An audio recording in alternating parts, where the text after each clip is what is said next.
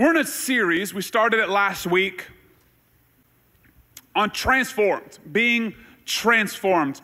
My father, our pastor, his mission, his life message is Romans 12:2, being transformed by the renewing of your mind to prove the good, acceptable, and perfect will of God, to be transformed, to be renewed. He's written a few books on it. In fact, legend has it that my first word as a child was renew. Okay, I was one, and I got renew. Yeah, Tasha said hers was transformed, and I think someone was saying it for her in the background still then. And renew. They've been talking about renewal for their whole life. And I even wrote this thought down. He said this last week, and just to recap, he said, transformation and renewal keep us alive and engaged with God. I was like, come on, somebody, that'll preach. Transformation and renewal will keep us alive and engaged with God. Keeps us alive with God. It keeps us engaged with God. Keeps us connected to God. I think the church, we often confuse or mix what salvation and transformation is supposed to be. You see, salvation is a one-time moment. You confess with your mouth, you believe in your heart, you're saved. Boom, moment over, you're saved. Salvation, moment. Transformation, rest of your life. Transformation is a lifetime. Salvation is a moment. But we often try to switch the two. And we get resentful or frustrated, or we feel like we're doing it wrong, or like other people, it's easier for them. But for some reason, for us, we feel like when we're going through struggles, it should have already been worked out, and we should already be transformed because we know God. And we switch it, and we feel like the rest of our life, we try to earn our salvation, or deserve our salvation, or live up to our... Have you ever, you know what I'm talking about as a Christian? Have you ever felt like guilty, or you've tried to earn your salvation, deserve to be saved, do what it takes to make Jesus love you? Or, am I talking to the right group today?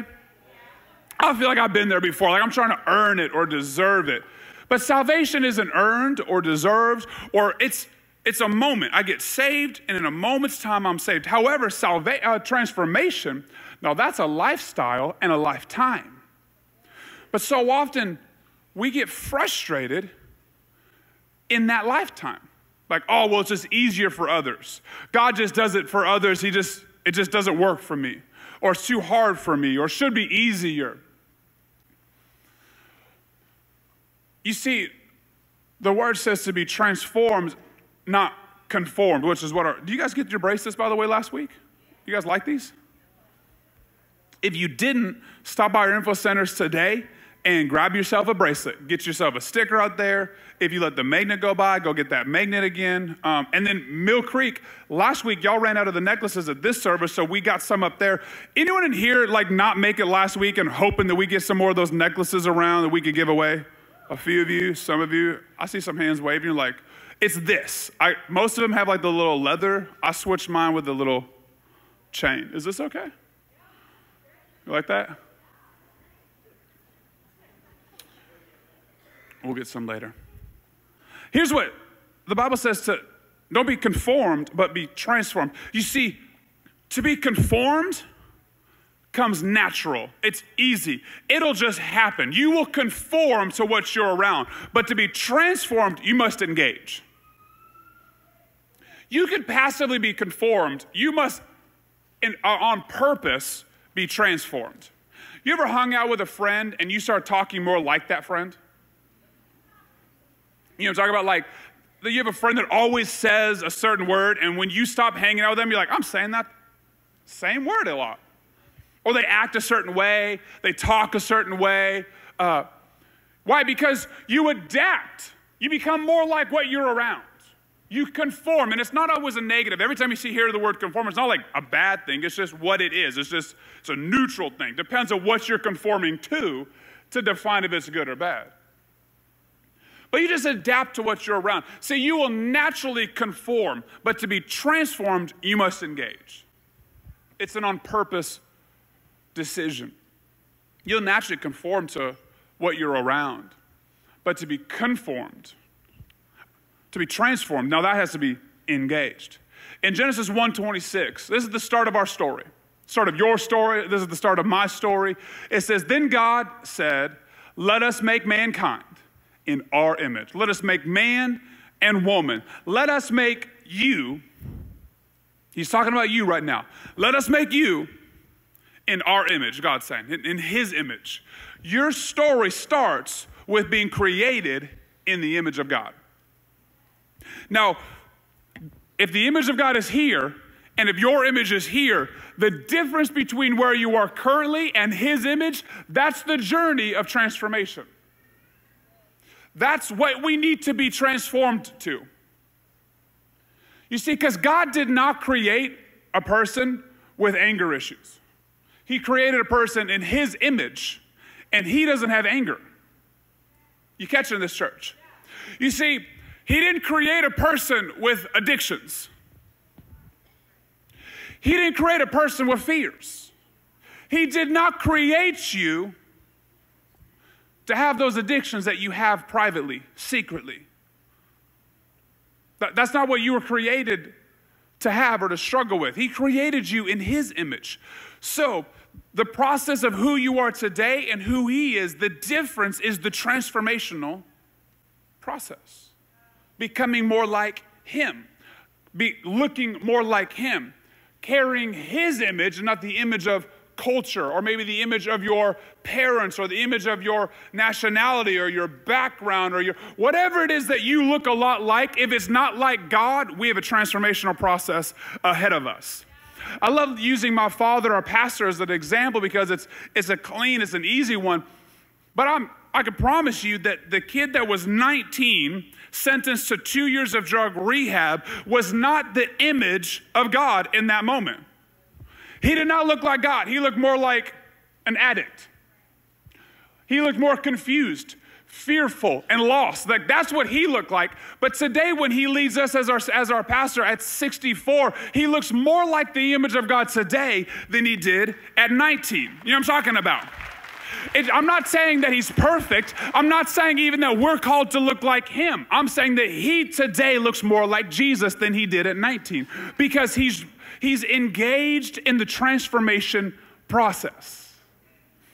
And we also must engage in this transformation process.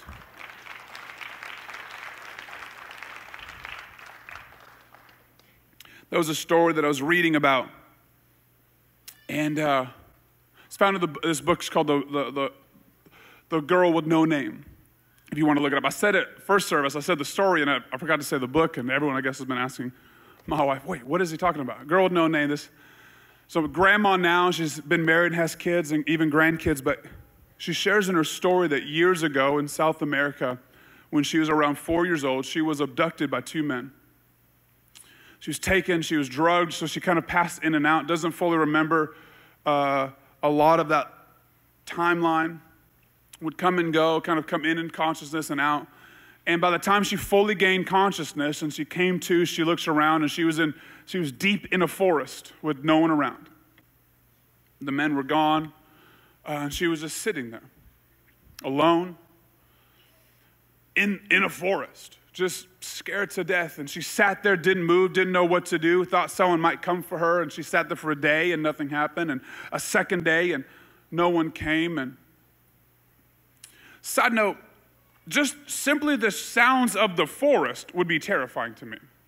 Like, I don't even like the sounds of the forest on my white noise machine at home. Like, I'm like, get out of here, up in here with that forest. Anyone use the forest noise on their white noise? Is anyone? That's scary to me. Like, I'm all like, give me the fan noise, the white noise, the brown noise. I'm a brown noise fan. I don't know why they're different colors, but they are apparently. Maybe the beach, like we getting crazy, like the waves, but forest noise, get out of here. Scare me half to death in the middle of the night. I just wake up like, oh, Jesus.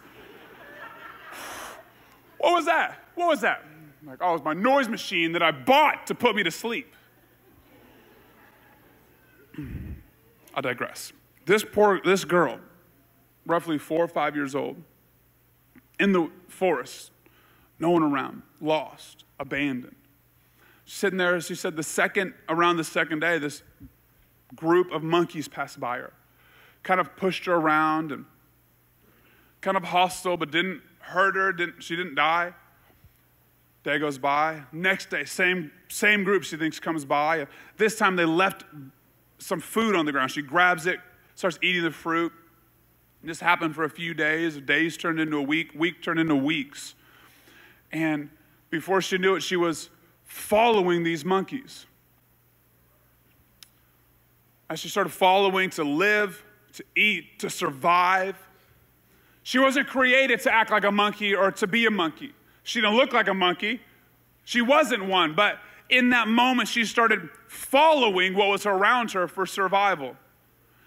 And in that pursuit, she started to conform. All of a sudden, she could climb trees better and figured out how to live and how to eat and how to sleep in trees. Still to this day, as an older lady, she can still outclimb, she says, outclimb all of her grandkids up trees. That's, I guess, a good part of the story. And she's just following this group. Those weeks that turned into months ended up turning into years where no one found her, no one came for her.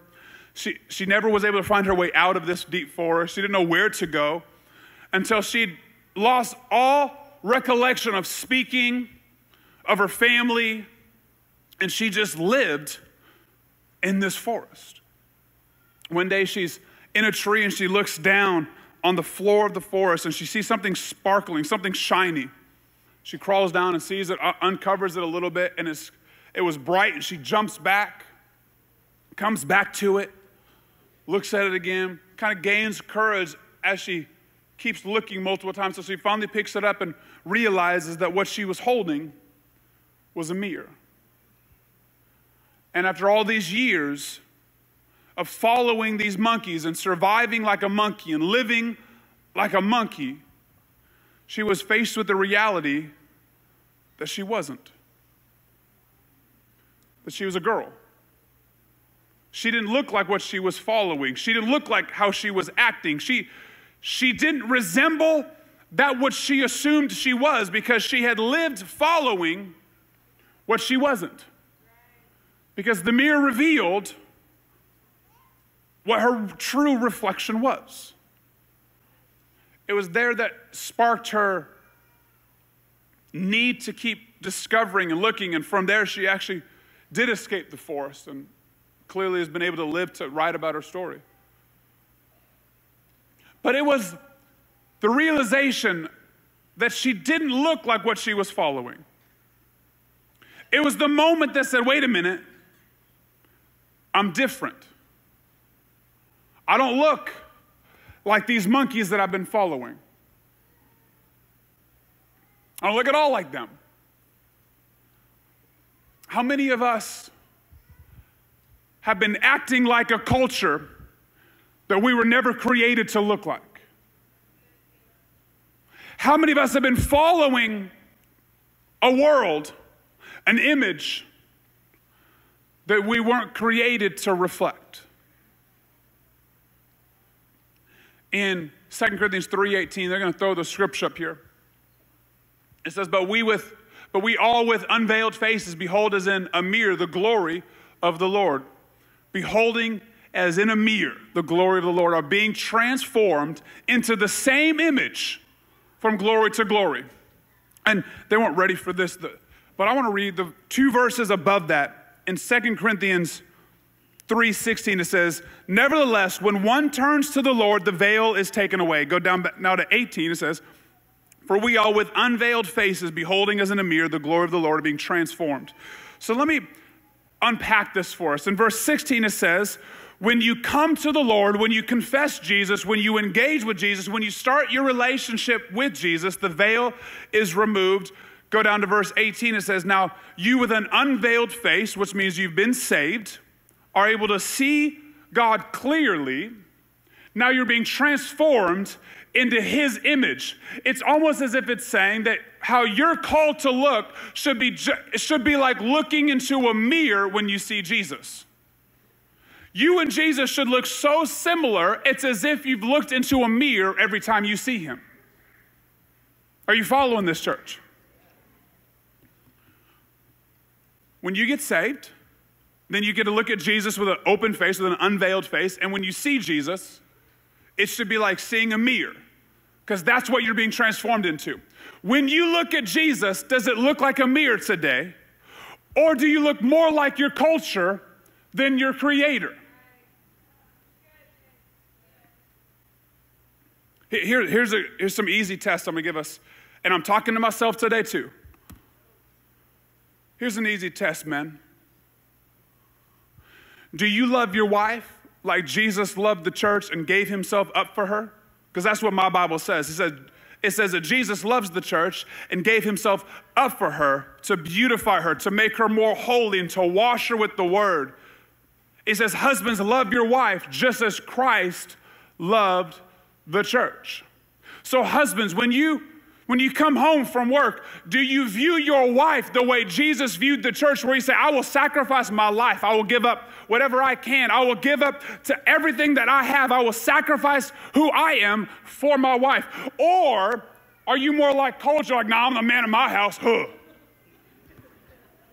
No, that's not how it works in my household. Okay. Monkey see, monkey do.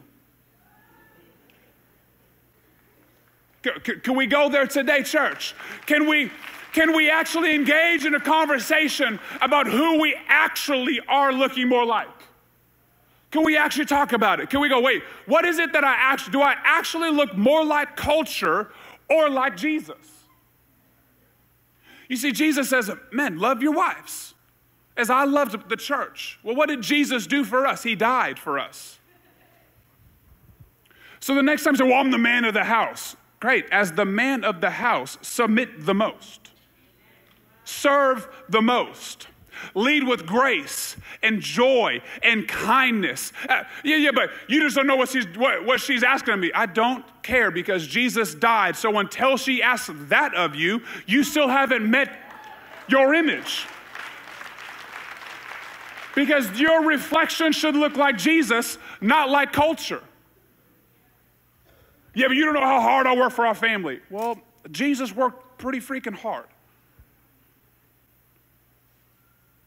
Here's another test. When you don't feel good, do you go to WebMD or the Word of God? Because you can look on WebMD for like 4 seconds and realize you have cancer. You can look in the Word of God for 4 seconds and realize you've already been healed. What is it that you go to? Because one is the answer that culture says, you better look into it, you better get the medicine and the prescription, you better mask that issue. Jesus says, I don't have to mask anything. I've already overcome the issue. I've already conquered the issue. I've already overcome any sickness and any disease. By his stripes, you are healed. So what is it that you're looking at? The Word of God or the word on the web? Here's another one. This is going to be touchy, but we're just going to go there today. The Word of God says to pray for your leaders in authority on all positions. Are you more consumed with the impeachment or your prayer life? Oh, just get quiet now. Get quiet now, ladies. Yeah, you were amening me when I was talking about your husbands. You're like, yeah, go there, preacher. Oh, you better not say that word again. Jesus prays for his leaders. That's what he said to do. He said, you pray for your leaders. You know that the leaders of that day crucified him and he still said to pray for them? See, so what is your reflection? Do you look like Jesus or do we look more like the culture around us? You see, because to be conformed is natural. To be transformed takes engagement. Do you just look at Instagram all day long? Or when was the last time you actually opened your Bible app and read the Bible for 7 days in a row? If you open your Bible up 7 days in a row, you might think you hit revival and go start your own church. You're like, Jesus, I'm so deep in the Word of God. I've read the Word for 18 minutes this week. I might start my own church, somebody. Me and Darius Daniels got doctorates together. Because it's such a foreign concept sometimes for us to actually engage in the Word of God on a daily basis. But I'll just open Instagram on accident. Just open my phone. I'm just standing here. Someone walked in. It was just so natural to social media for a second. It's so natural to open up the news app for a second. Why isn't it natural to open up your word for a second?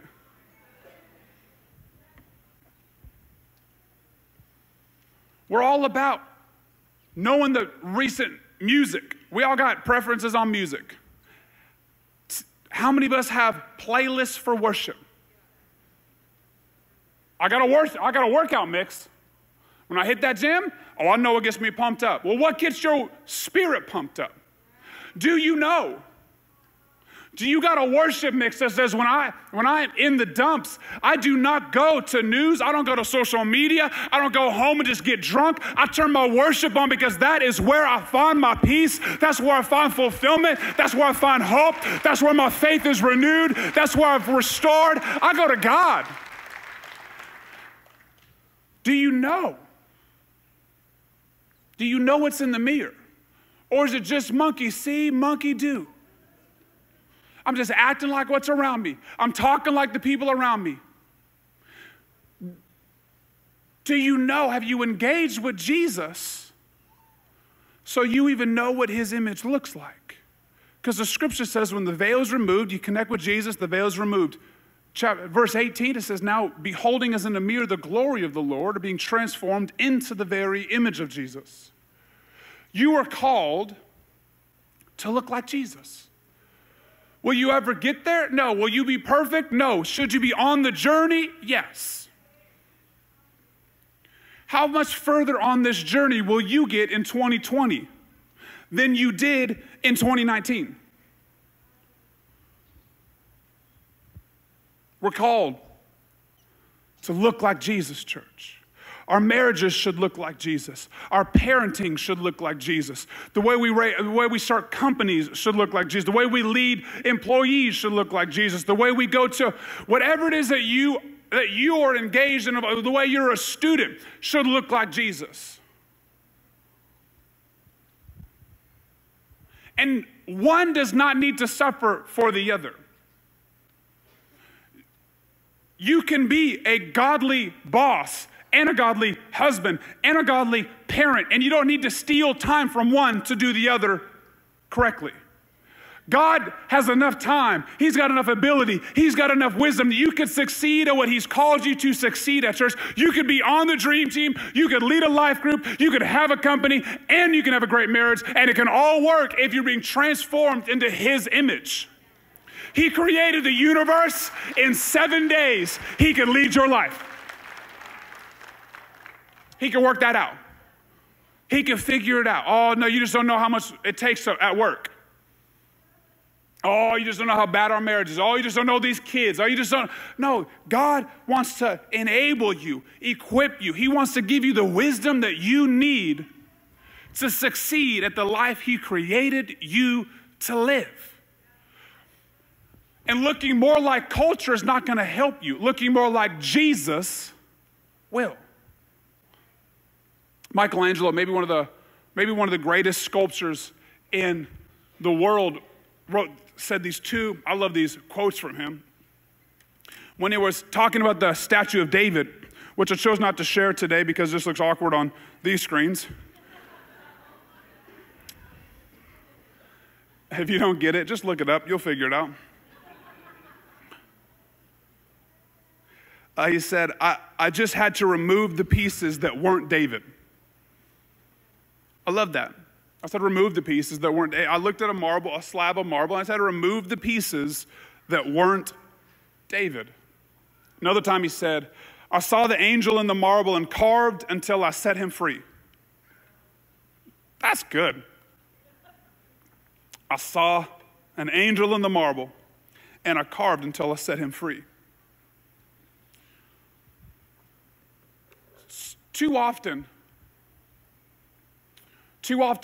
when we come to God, we think it should be painless. It should be easy.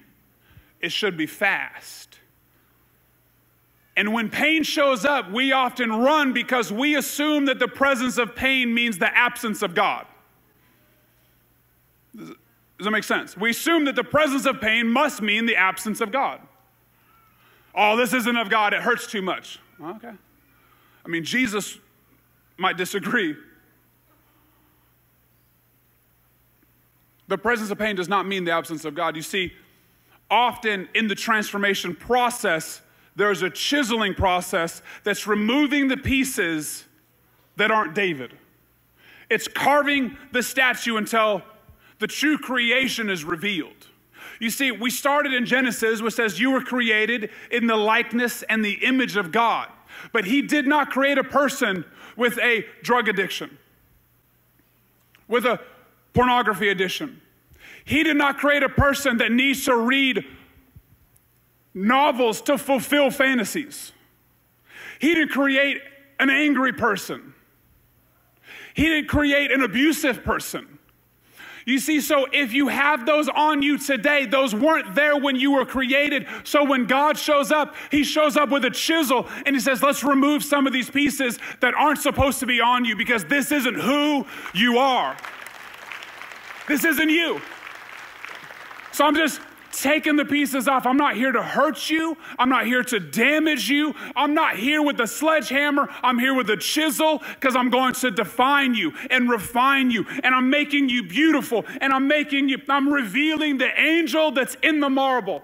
But sometimes it means that a chisel has to be there. And often as Christians, we feel pain and we run. We say, God bless me. He goes, great.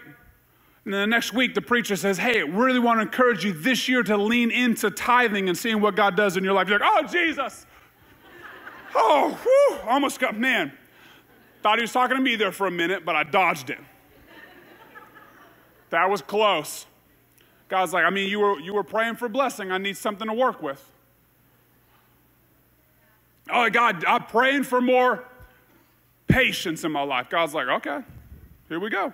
You just get cut off like 38 times on the way to work, and you just cuss every one of them out. And God's like, well, guess we should work on language and patience. I'm like, God. Or you ask for wisdom. And then a problem comes up, and you're like, oh my God, my life's always falling apart. Like, no, God's like, you just asked for wisdom. So why would I need to give you wisdom if you didn't want to apply it ever? Use wisdom to solve the problem. You see, pain shows up and we run. God, give me the marriage. Give me an anointed marriage. Give me a marriage from you. And then you get home and your wife's like, hey, I really want to talk about some of the struggles that I feel that you've been carrying privately. Oh, she's just always up in my business. How are you going to get the marriage God wants you to have when you hide all your porn addictions? How are you going to get the marriage you want, ladies, when you feeling for fantasies in books and not with your husband, not conversations, how come you want what God wants for you but not willing to expose your heart to your spouse? Your deepness, your real pains, your fears, the darkest parts of you, they're wanting to love as well. And if you're not willing to show that, how will you ever have the marriage God wants you to have if you hide part of yourself? You see, when the scalpel shows up, it's not to hurt you. It's not to abandon you. It's not to abuse you. It's to love you. You say, God, I just need you more in my life. He's like, great. What if you woke up 5 minutes earlier than normal every day and just read my word? Oh my God, the first 5, that's so important. Those last 5 minutes of sleep are really vital to my health. Oh, I would fall apart. You know, God, they get more important as the closer the time comes. You know, like when the clock goes off, those last few minutes are really important. Like, really? You can't wake up 5 minutes early to read your word? No, God, because the first 7 hours are sort of important. Those last 8 minutes of snooze, those changed my day. I'm like, okay, great. Well, let's find another time. You see, when the chisel shows up and says, let's carve out, let's delete those social media apps off of your phone just for a season unless you push into my word. Oh my gosh. Not to be a weird Christian. Okay, well. Let's just delete that secular music for a month and just push into my word. Oh, so now I can't be relevant to my world today, Jesus? Okay. I didn't say you couldn't be relevant. I just asked for more time in worship. What if you chose to sponsor a child through compassion, $30 a month, just to give above and beyond your tithe and care for one person, and God, I'm already so tight, someone else will take care of that. Okay. You see, when the chisel shows up, do our excuses show up? Do we run? God, I want your blessing, I just don't want to act like it. I want kingdom things, I just don't want to act like a kingdom person. I want your blessings, but I don't want to tithe. I want your presence in my life, but I don't really want to worship. I want to listen to my music. I really want you to work in my life. I'm just not committed to memorizing your word, because when sickness shows up, ibuprofen's faster than the word of God. Are we getting serious today?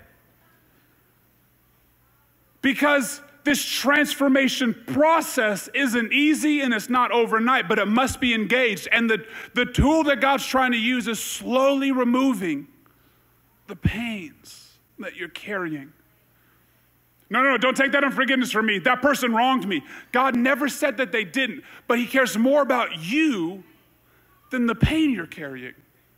So let him take the pain and release that unforgiveness. They're not worth it. What they did was wrong. The fact that you're still carrying it is more wrong. Let that go and let the God that loves you and wants to nurture you and hold you and care for you, let him chisel that pain out of your heart. Those fears that are crippling, they go, I could never take a step. I could never do that. I could never lead a life group. I could never sing on the worship team. Even though privately you sing like an angel. Publicly, like, no, I would never, just so embarrassed. I can never take that step. I can never.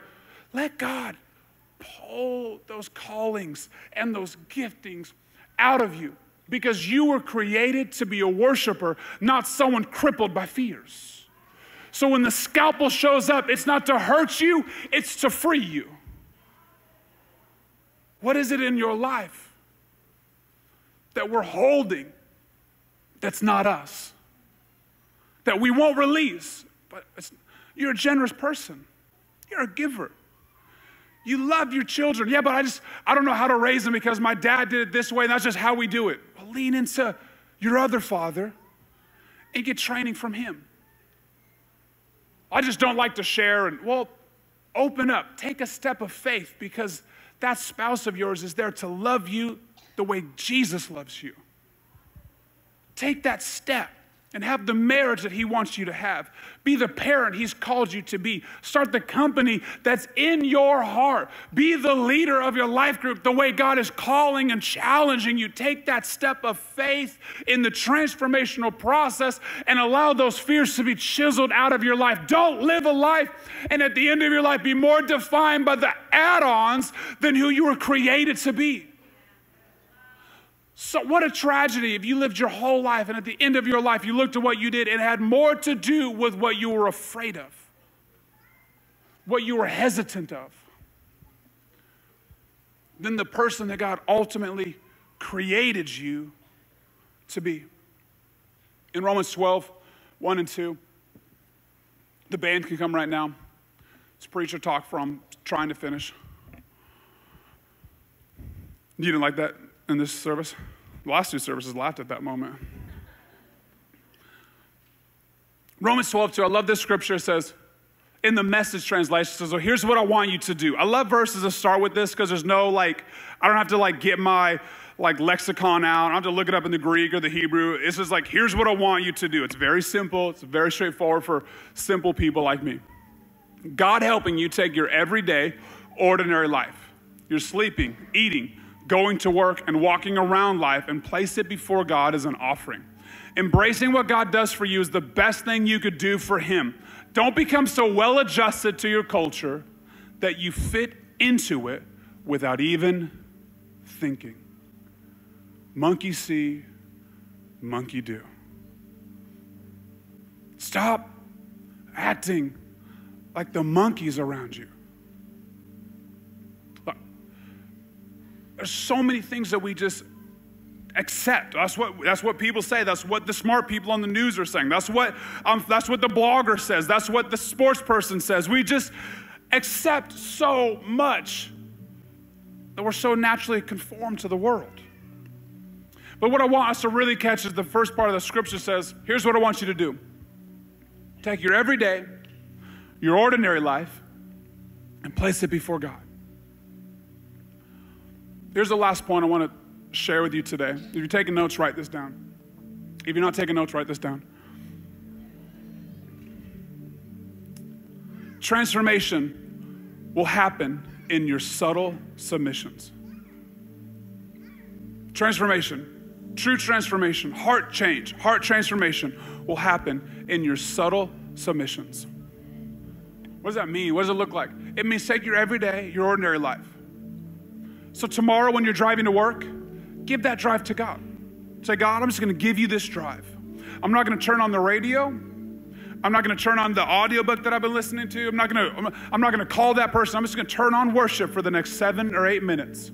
I'm going to give you this time. I'm going to give you my ordinary life. I'm going to give you this moment, God. This is your moment. This is your 5 minutes. This is your 10 minutes. I'm going to give you this time. I'm going to turn on a podcast from a preacher that I've heard about. A friend recommended it. I'm just going to listen to this for 30 minutes. I'm going to give this time to God. It says, it's when you walk into your work tomorrow, you say, God, I'm going to give you the first 5 minutes. I'm just going to walk. I'm going to give you what does that mean? I don't know. Just give him the ordinary. Walk into your work and say, the first 5 minutes, God, is yours. I'm just going to walk around and encourage people. Hey, it's going to be a great day. Praying for you. Believe in you. Man, I'm grateful that we work together. And then just go sit down and get back to your business. Give him the ordinary and see how he makes it extraordinary. God, today I'm going to give you my lunch break. And just see if he doesn't just bring someone in your path and go, hey, let's get lunch today. I have some questions I'd love to run by you. I'm like, oh, I knew God was going to do this. He put me on the spot. Yeah, because you gave it to him. You gave him your lunch break. He said, God, just use my lunch today. This week, I'm giving you my lunches. I'm just going to pray for 20 minutes. I'm going to worship for 20. I'm just going to read my word for 20 minutes. Tomorrow when you get home, give your family dinner to God and say, our family dinner, we're just going to sit together and talk about each other's day and just encourage each other. We're just going to give it to God. When you sit down at that dinner, look at your wife and say, I love you. Today I prayed for you. She might fall out of her chair.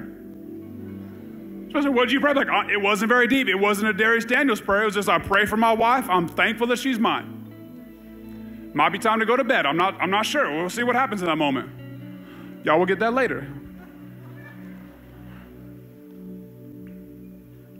It's simple. It's the everyday, the ordinary. Give it to God.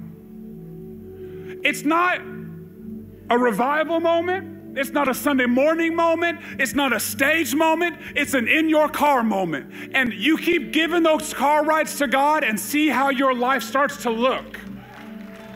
You see, our pastor is 64, and it wasn't overnight that he all of a sudden was just this person. He started at 19, and the journey has been going ever since. There's a lot of car rides that he gave to God. There's a lot of conversations at the dinner table that he gave to God. There's a lot of pains that he gave to God. There's a lot of hard nights. I promise you, he's lost more sleep than anyone I know because of the weight he carries, but he gave it to God.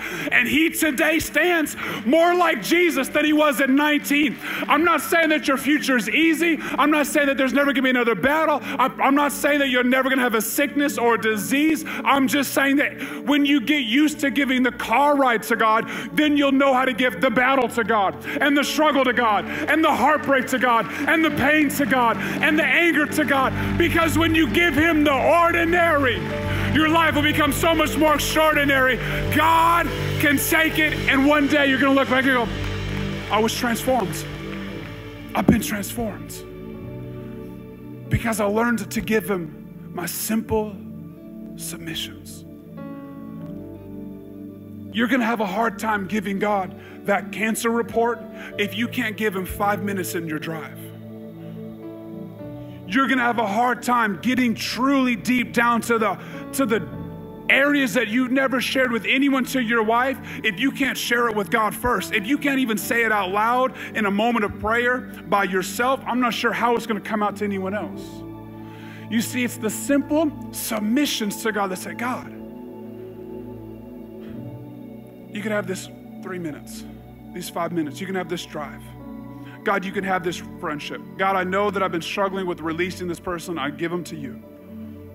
And it's in the simple submissions that true transformation's coming to your life.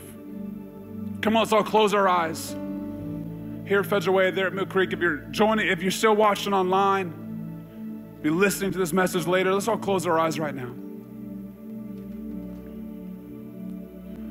I want to pray for anyone that hears my voice right now that doesn't know Jesus. If you've never connected with Jesus, if you've never started a relationship with Jesus, today is the day that will change your eternity. You don't have to do anything. You don't have to earn it. You don't have to deserve it. All you have to do is say, Jesus, come into my life, and your forever will be changed.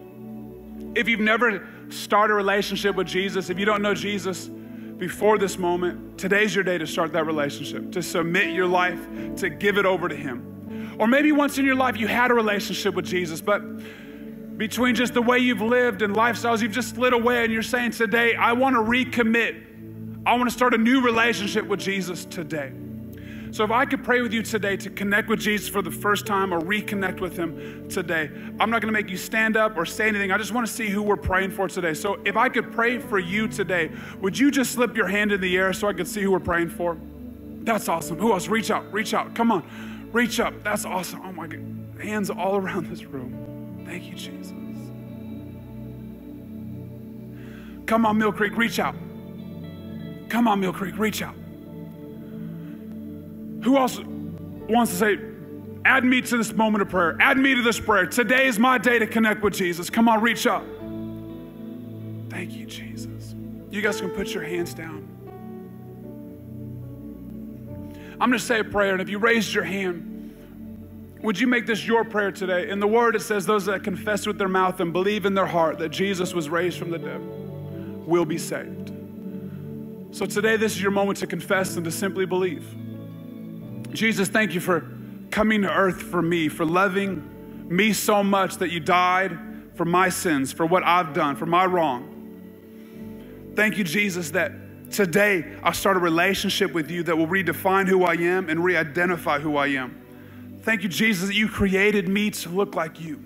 And I start that journey today with you. In Jesus' name, amen. Come on, church, can we celebrate this eternal moment? Come on, we can do better than that. Let's celebrate that eternity will look different today. Come on, so let's all stand on our feet. We're going to worship before we leave today. Mill Creek, we love you. Have fun up there worshiping.